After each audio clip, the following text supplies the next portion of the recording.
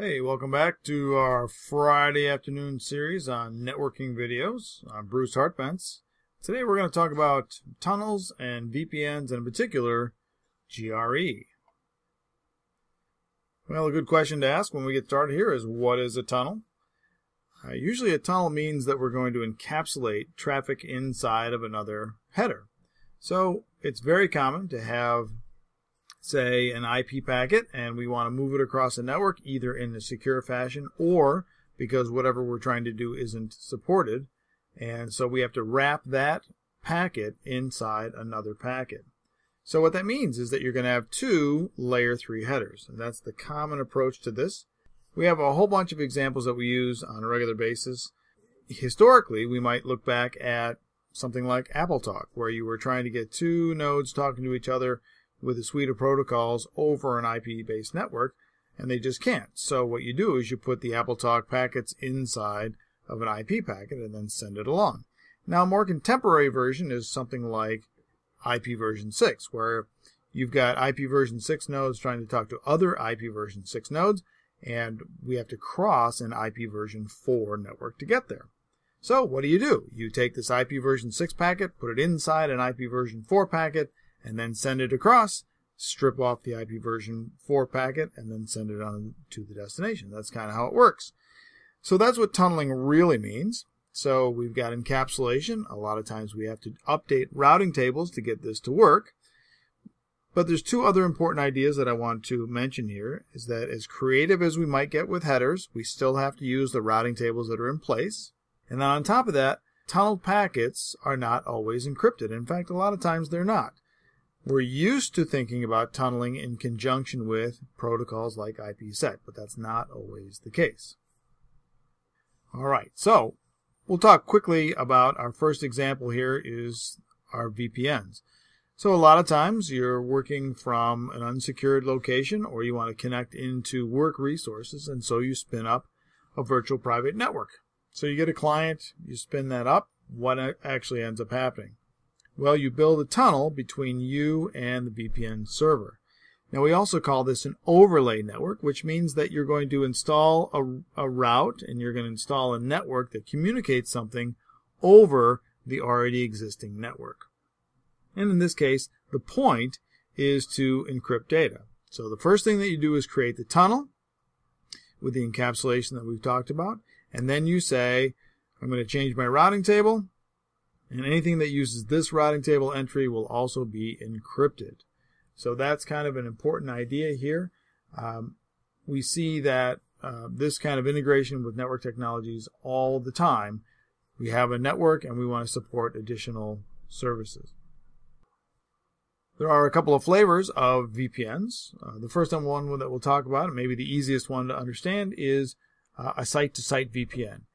The clients in this case have no idea that a VPN is actually in progress. The two endpoints there on the network are routers, or what we call VPN concentrators, and they're also our tunnel endpoints. So if we're looking at traffic flowing from left to right, the left router encapsulates the traffic and encrypts and sends the traffic down the tunnel, and then the other router detunnels the traffic, decrypts the traffic, and then sends it on to the destination.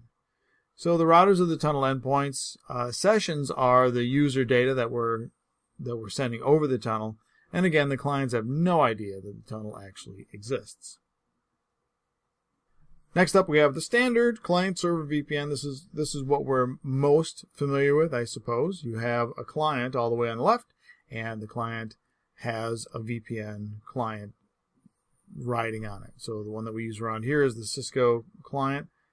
And so what ends up happening is you start your VPN client, and it goes out and connects to the VPN server all the way on the right there. Now, it's a standard TCP connection, but then we log in, and username and password, and maybe some certificates in there involved, but the point is that you're going to log in to the remote destination and establish an initial tunnel. And then we spin up a session tunnel for that connection. Now, the important point here is that, well, points I'll say, is that we are going to establish this tunnel, meaning that we're going to get an IP address resident on that remote network, and we're going to establish a connection with the VPN server. And then we're going to decide to encrypt whatever goes across the tunnel with whatever algorithm we happen to be using. Once the traffic gets to the VPN server, then the VPN server detunnels the traffic, decrypts the traffic, and then sends it on to maybe corporate email there. Now, importantly, the VPN server is commonly a DHCP server as well. That means that over the tunnel, you're going to get an IP address on that remote network. And that's really an important idea. So in this case, if we're talking about IPsec, we very commonly deploy another tunneling protocol like the Layer 2 tunneling protocol to build the tunnel over which we're going to send encrypted traffic.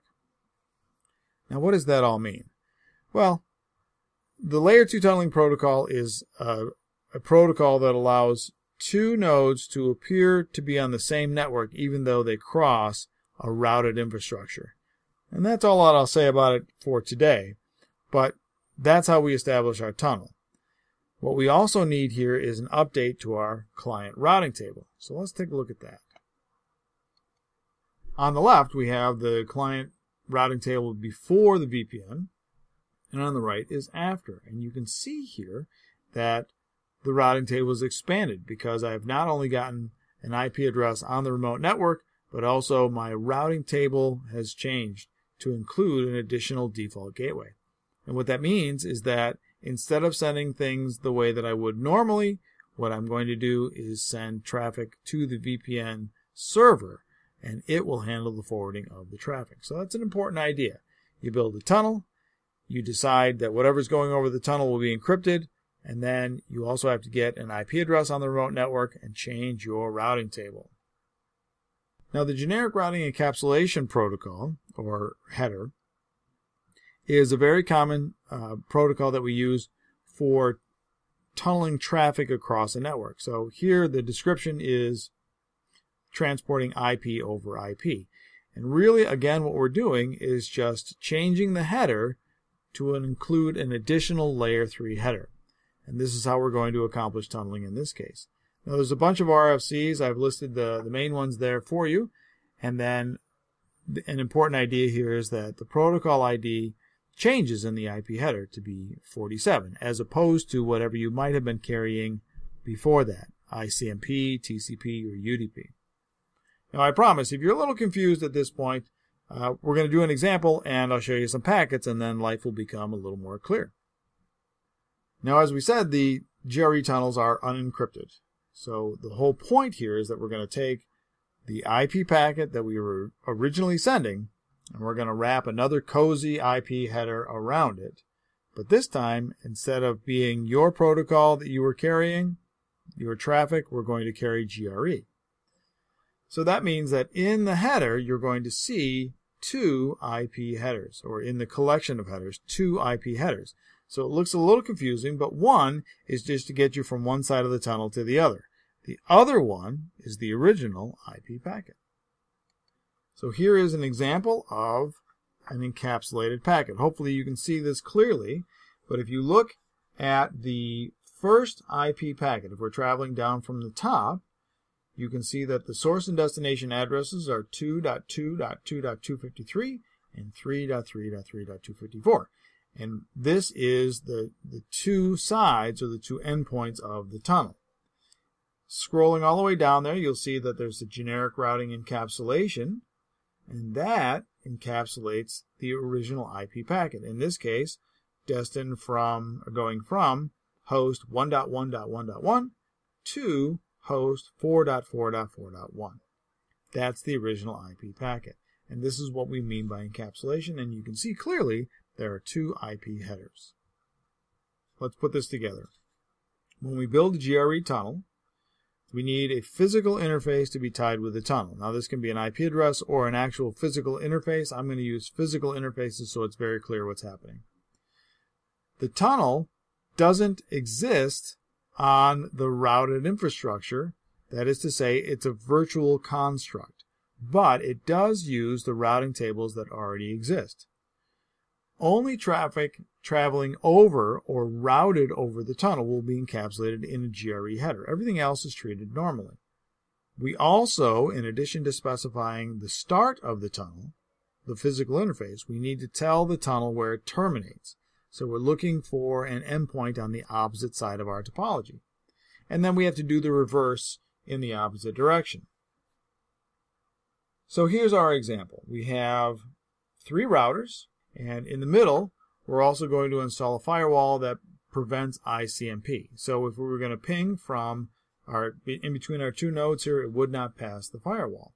And the reason that it doesn't pass the firewall is because the firewall looks inside the IP packet at the protocol ID, and it looks for ICMP traffic. That's what we installed. So what we need to do is find a way to bypass the firewall, or the ACL. But remember that tunneling is used for a lot of reasons. We're just going to do this as an example here.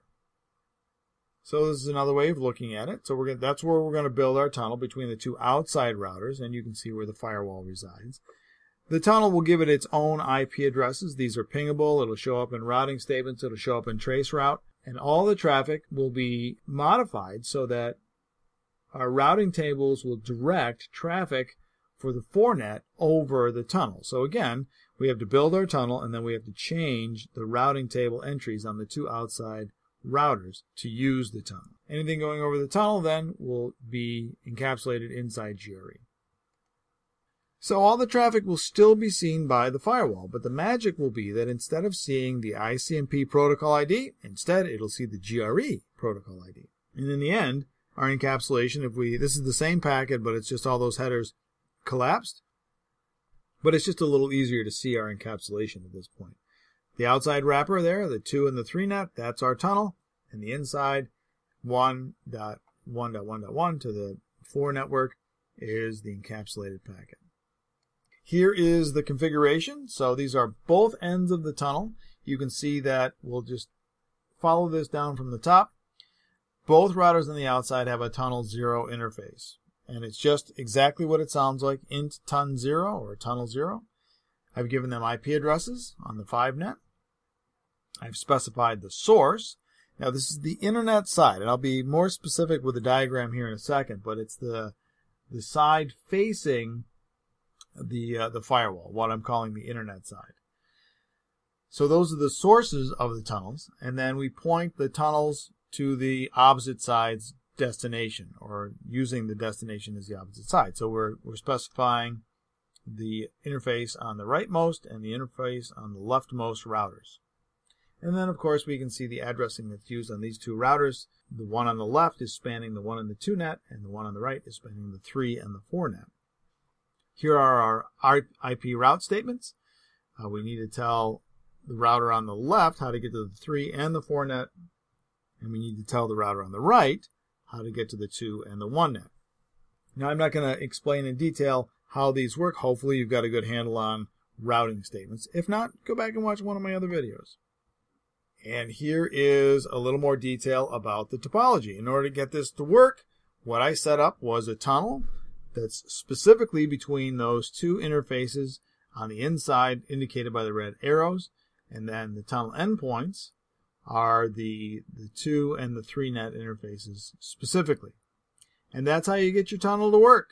When you make the routing table changes, anything going over the tunnel will use that GRE encapsulation. Really important tool, really very nice for specifying pathways that you want to use in encapsulation format, and then maybe having traffic that's not supported traverse your IP version 4 network. Well, that's it for this one. This has been a short intro to tunnels and GRE. I hope you got something out of it, and I hope you get a chance to go and try your own GRE tunnels. They're pretty fun to play with. Swing by BruceHartpence.com for packet captures and other stuff. And hey, may your packets always reach their destinations.